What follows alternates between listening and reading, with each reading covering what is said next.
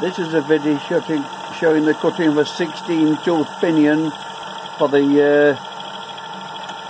gears that wheels required to set the hands running at 60 times the hour hand. It's the last wheel to be cut on the clock, one I'd overlooked actually, and I've just finished a cut. I'm about to withdraw the cutter from the actual from the work, from 90 thou,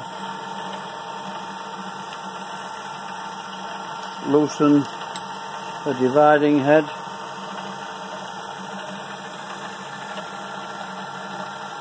unscrew the dividing head until I can turn it, and now it has to move 4 teeth. You can see it there. It's difficult to see actually. 1, 2, 3, 4. There's a blob of black paint in it, just showing where it needs to be. Now I just screw the keeper screw in position. That centres it bang on where it needs to be.